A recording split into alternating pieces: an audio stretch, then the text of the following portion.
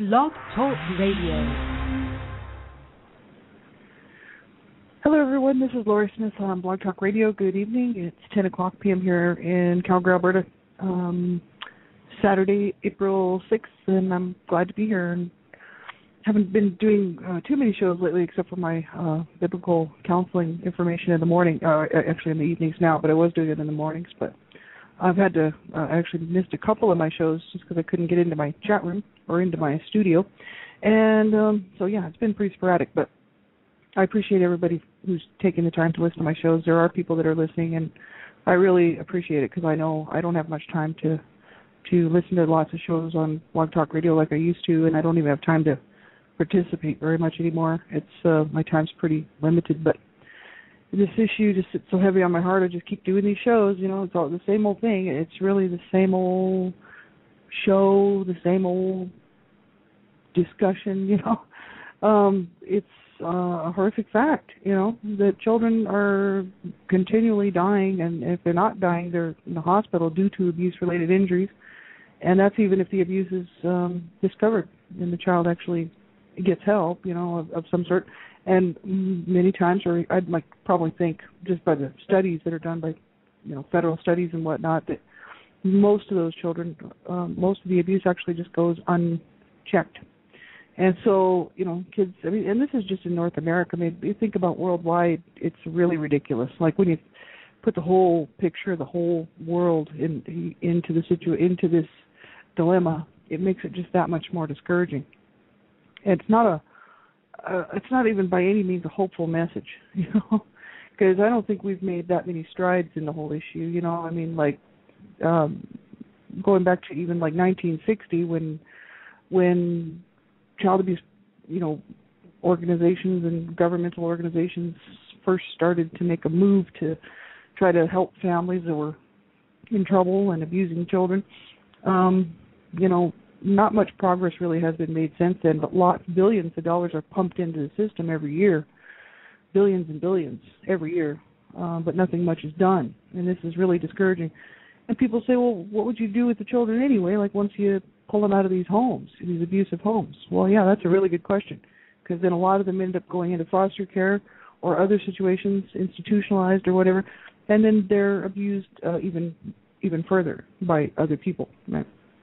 So it's a really discouraging situation out there for these young people, and you can't sugarcoat it. You can't even.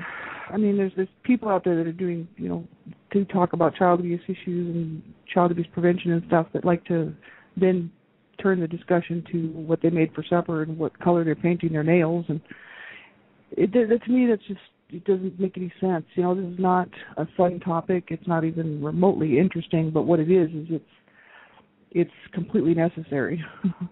If we're going to save children's lives, we need to be serious about it. This is not funny.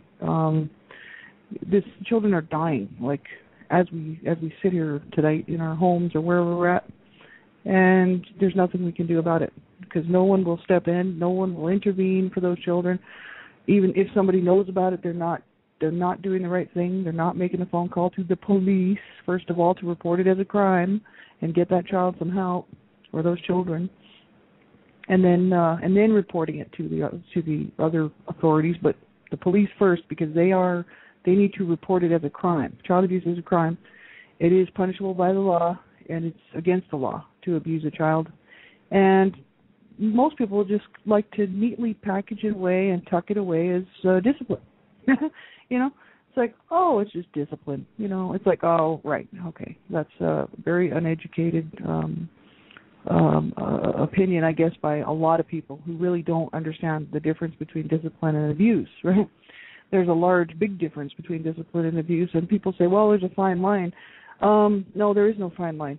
You either are hurting that child or you're not, and you're either damaging that child or you're not, and it's a cavern of difference. You know, there is a difference between discipline and abuse, and most people like to think that abuse falls into the category of discipline, so that if a person breaks their child's arm or batters their child to death, oh, well, they were just disciplining their child and got carried away. It's like, you know, no. There's a huge difference between abuse and discipline, and people don't know because they don't study and they don't get the facts.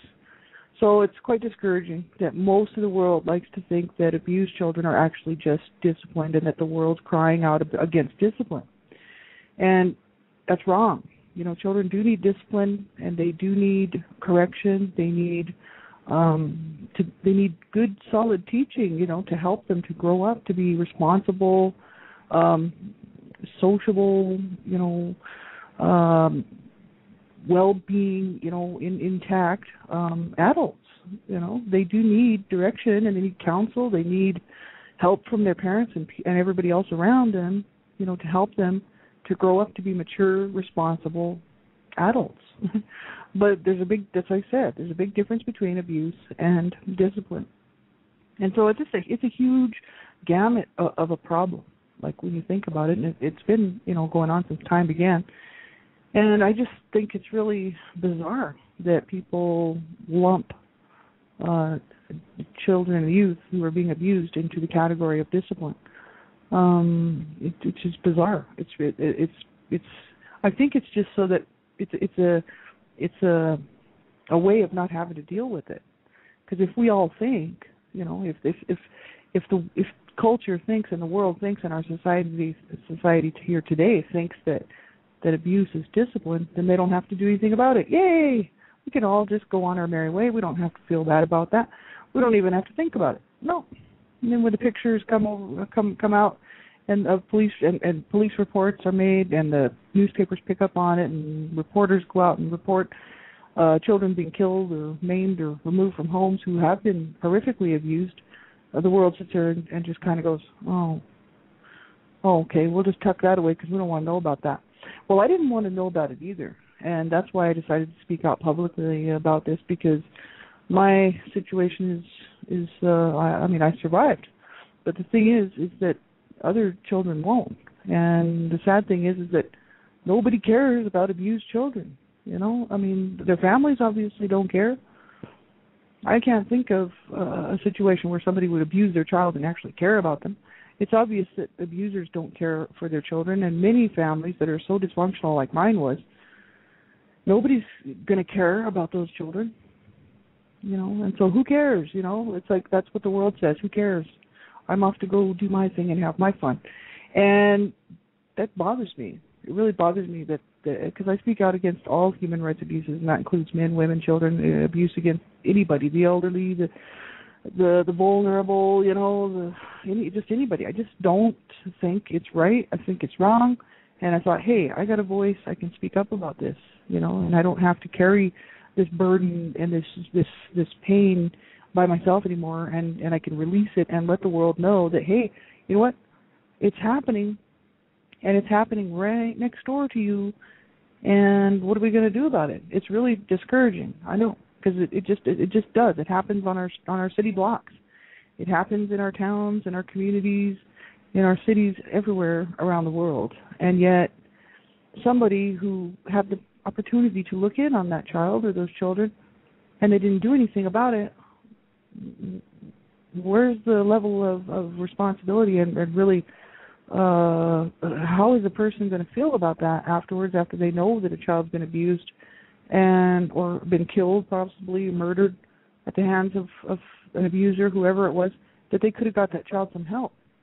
And then I don't understand how they can even sleep at night, you know, to know that a child's being abused and just not even care.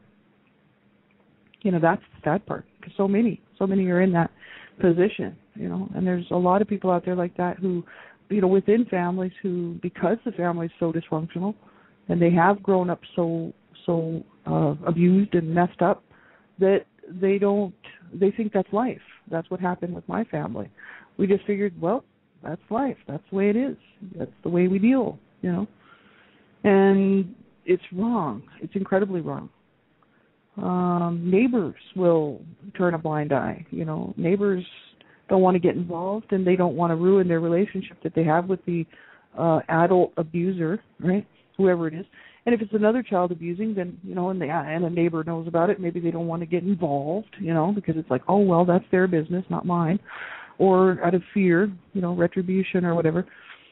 But it's just wrong, and I just think that, everybody who's got a set of lungs and a set of lips and a mouth who can speak out should be speaking out against child abuse, really, and all abuse, really.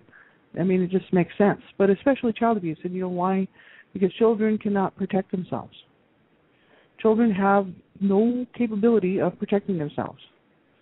And children growing up in an abused, dysfunctional situation like myself won't even think of getting help because that's all they know. That's all they've ever known. So they don't think there's a reason that they should make a phone call.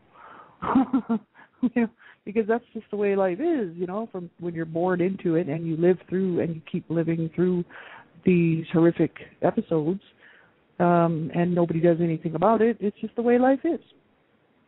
And so children can't necessarily, even older children, can't get help for themselves. And so it's important that the world is watching. The world should be watching. And people say, well, it's none of our business. No, it is, because there's a child dying every 5 seconds or something like that. It's absolutely ridiculous.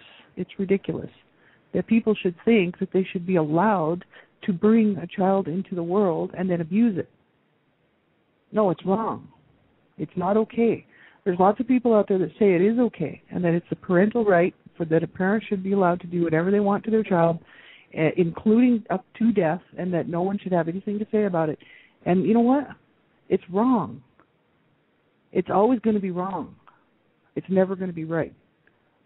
And I don't care what anybody's opinion is on that, because I know that the court of law agrees with me. It's not the parental right to abuse a child, because you have to define what abuse is. Parents, they do need to discipline their children. They need to really, I like to look at it more like correction, not so much discipline, but just correction. It's like they need to train and to bring up their children properly, but so many parents aren't. They think they are, but they're not. And they end up with monster children that the world can't even contain, or constrain. That's no good. That's also actually a form of abuse if you look it up. And so yeah, there's a proper way to do things. There's a proper way to deal with things, and it is not abusing children. And so it's frustrating. It's absolutely frustrating because the world looks on and doesn't do anything. And I know myself, if I'm just naturally drawn to be on the lookout for that kind of stuff. So I'm not even around children because I work in an adult situation. I live around a whole bunch of adults. I don't even see children. I mean, I rarely see a child. Once in a while I see a mother and a child with a stroller or something, but I'm still looking. It's like, does that child look like that they're being abused? Do they look okay? You know what I mean? It's like I'm always looking, and that's because I was abused. So I'm just automatically looking to see the welfare of the child. Most people don't care. See a child running down the street half naked, out there minus 30 degrees, and they don't even think about it. It's like that's not normal. No child should be running down the street half naked with minus 30 degree weather. It's like something's wrong. Hello, it's just not good. It's not good. And there's so many people in the world. I mean, to be honest with you, people say, well, it's not my problem. And I disagree. I think it's the world's problem, and maybe I'm just overzealous or something, you know what I mean? Like, I just think that it is our problem, our global problem. It's each generation's problem every time each generation rolls up. And which generation is it going to be that actually says enough, I'm going to put some time into this. I'm going to dedicate a little bit of time here and there, or a little bit of get the information, get the facts, and learn how to protect children that are around you, That's really important. If everybody would do that, we could cut down a lot of abuse, because there are lots of people out there with children, And there's tons of people out there having kids, right? And so there's people that know people that have children. And in that certain circumstance, they're going to run into teachers and after-school activities. They're going to run into stuff like that where, if you know the facts, you can protect your child or somebody else's child. But if you don't know the facts and you don't get the information on how to protect children, it's just not even going to think about it, because it's not a safe world. I just want everybody to know that. It's not a safe world. It's really funny. Like, most people don't realize the bizarre stuff that I've been through, the really bizarre stuff that's why I say it's not a safe world, because it's really not. Because I was almost kidnapped like 5 times before the age of 10 by strangers, because nobody was looking out for me, because I was abused. Who was looking out for me? Nobody. So, this tiny little blonde girl out by herself running around, I mean, I was very, very lucky to get away from these would-be kidnappers. I actually had 2 people intervene and make sure that I was not kidnapped, taken away, killed, or sexually abused, or whatever. Absolutely crazy. This is not a safe world. You think your children are safe out there? If you've got children, you can think again.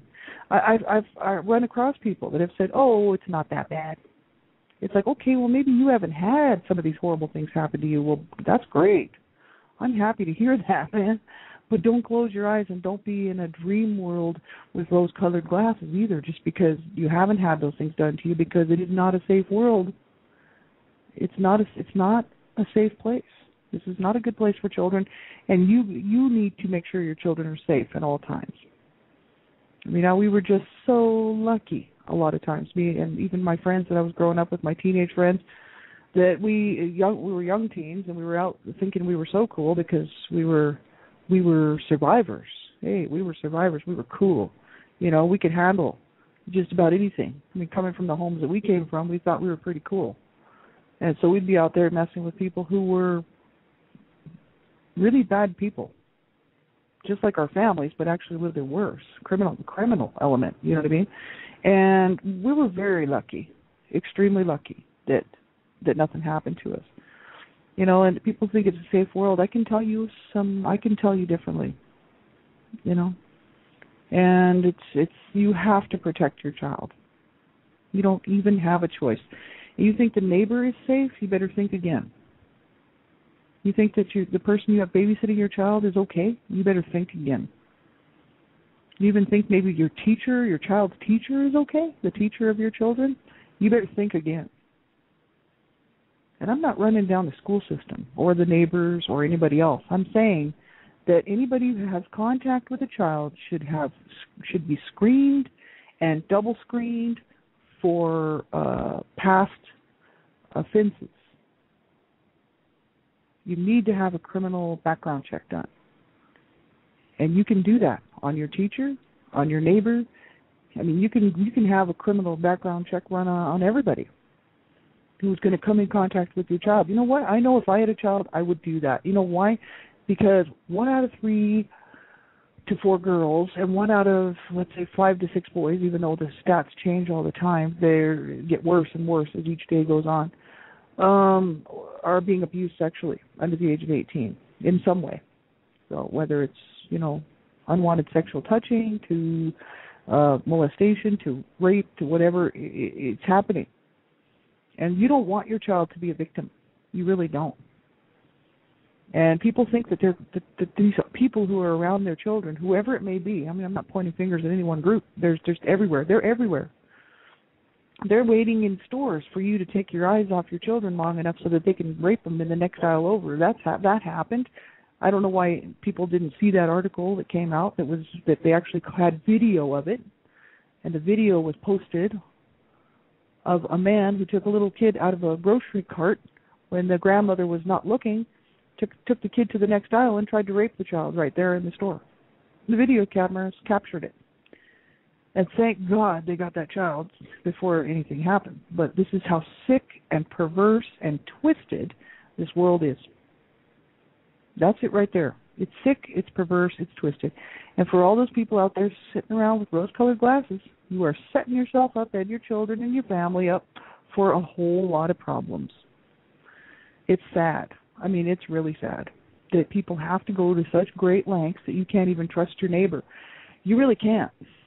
They might look friendly, they might look intelligent, they might even be a pastor, preacher, they might be some person in the church, who's just so well looked up to. They could be, and hey, I'm not running down the church either, I'm a big-time Christian. But I'm saying, they're everywhere. You cannot trust anybody with your child. You really can't. You need to know who is around your children. You need to know who they are.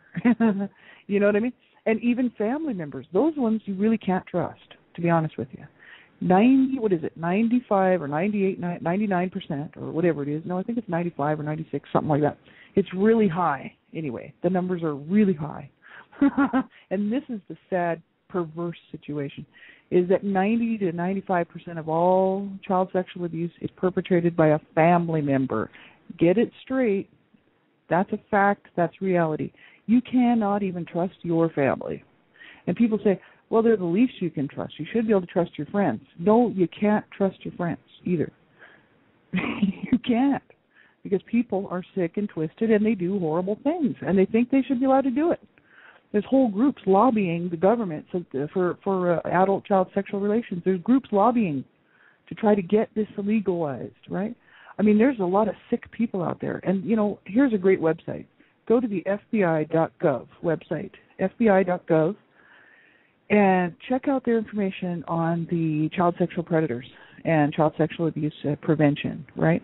If you want to get some really good info and some really interesting stats on just how many child sexual predators there are out there, go to the FBI.gov website. That's a great website full of wonderful information about people getting busted all over the place, really all over the world, but all over, you know, the U.S. and everywhere, who are getting busted by the hundreds and prosecuted. But the thing is behind every time they bust one, 600 more pop up. 600. I'm not kidding you. These are the people sitting in your office. These are the people driving down the street next to you in their cars. And they look fine. Oh, they look just fine. But they're sexually screwed up. They like to have sexual relationships with children. There's something wrong with that. Parents I want people to know this because people don't know these things. Parents do things like that with their children, and they videotape it. They will sexually abuse a child, they will videotape it, and then they will put it on the web. Parents are guilty of this, and not just single parents. There are other, like, two, parents. It's not just only single parents who do these things. It's like, it can happen. And it's horrible. It's absolutely horrible. I don't see how anybody in their right mind could think that that's okay. But that's how screwed up our society is. And that's why I choose to speak out against this stuff. That's why I'm just like one more voice out here saying, you know what? No, it's wrong. It's wrong. It will always be wrong. And when are we going to wake up and do something about it? Like, when are we going to wake up? It's a horrible situation. It's an absolutely horrible situation. I mean, I don't even have children. But I don't do this because I don't have children. I do this because I was abused, and I know what these kids out here are going through. But I made it. I survived. And for years I was really pissed off about that because I was hoping that they would just kill me and get it over with. But it didn't happen. So it took me a long time to actually find any joy about being alive. Well, I made it. I survived. And I thought about it, and I thought, those poor little kids that get their heads bashed in and they're getting killed and murdered all the time, found in garbage bags, stuffed down the bottoms of muddy rivers and stuff like that. They find these little kids. I sit there and I think, which one of those little kids wouldn't trade places with me right now to have the opportunity to say, you know what, I made it. So I finally stopped thinking like that, out of respect and dignity for these children out here who they're finding stuffed in these garbage bags. This just makes me sick. And it's not pleasing. It's not a funny subject. It's not interesting like all this other garbage that's out there that everybody's interested in. It's reality. It is what it is. It's reality, and nobody wants to know about it because they all want to live in their little unreal little reality show world, which is weird because reality shows have nothing to do with reality. It's kind of like the world is just not paying attention. Hello. But it's sad. It really is. What I think we need is stiffer penalties. Seriously, stiffer penalties. What I think they should do is capital punishment. You do the crime, if you kill a child, you should die. As far as I'm concerned, that's the way it is. You know why? Because it wouldn't take long, maybe about 10 years, before people would start waking up to the fact that, wow, so many adults are dying. Gee, I wonder why they're all getting gassed, you know what I mean, or whatever. Well, it's because they've killed a child on purpose, without a doubt. Proven, right? It's really pathetic. You know, people will kill their children, and then within a few years of doing a few years of jail time, will go out and have more children and kill those children. Check your check your articles out. This is real. This is reality. And why should those children suffer? Because the rest of the world says, oh, but what about those poor adults? Shouldn't they have the right to have more children and kill them? Gee, you know, like, no. It's always been that victims are always the ones to be put out.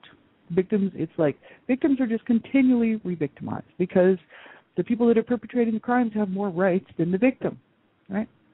So these people that are killing children, maiming children, raping children, and maybe if they don't kill them, they're damaging these children and getting busted for it. It's proven beyond a shadow of a doubt. And they do a little bit of time, they come back out. Everybody feels sorry for the abuser, not for the child. Nobody cares about that child. Oh, they're just garbage. Yeah, they just belong over there. Yeah, over in the corner, so we don't have to look at them. It just makes me sick. And you know, I mean, what are we going to do? How do we get the world in on this? How do we get the world to say stop child abuse? You know, we get certain groups of people that are willing to stand up and do something about it, and that's great. But then the rest of the world is just looking on because they're either abusers, abusing children, or they're other people that really don't care. And that's sad. Because if people don't care, they're really, to me, just as guilty as the people that are doing the abusing, because they're turning a blind eye. It's like when you walk by somebody who has been beaten up and is laying there half dead, where's the responsibility to get them help? Some courts are doing cases where they're saying, oh, there is no responsibility. You can definitely walk by. You don't have to help somebody. There's no responsibility. You know what? To me, that's so incredibly wrong and twisted and vulgar and disgusting that it's not even funny. So how anybody can allow a child to be abused and do nothing about it is, I mean, I'm sorry, but that's just where, that just shows me that we've actually regressed, like we've degressed. We're no longer debased. We're like debased 100 times worse debased than even the most worst people ever in the world. If we have the law saying that we don't have to there's no need to help anybody now. Oh no. Where's the level of responsibility and care and concern? It's gone. It's gone. And that is a sad, sad thing, my friends. You know what I mean? Like it just makes me sick. Well, anyway, my shows are never so much fun when I'm talking about child abuse stuff because it's not a fun subject, and I usually don't sit around, like I said, talking about what color I'm painting my nails tonight and what I had for supper. It's about abuse, and it's about children who are either going to die tonight, and if they don't die, they're going to be abused, and they're going to suffer torment and torture, and they might even grow up like myself and wish they had died. You know, that's really, really sad. Keep that in mind, because this world is not just a fun place for everybody to have fun. This world is full of pain and misery, all at the hands of somebody who is causing that misery and that abuse, right?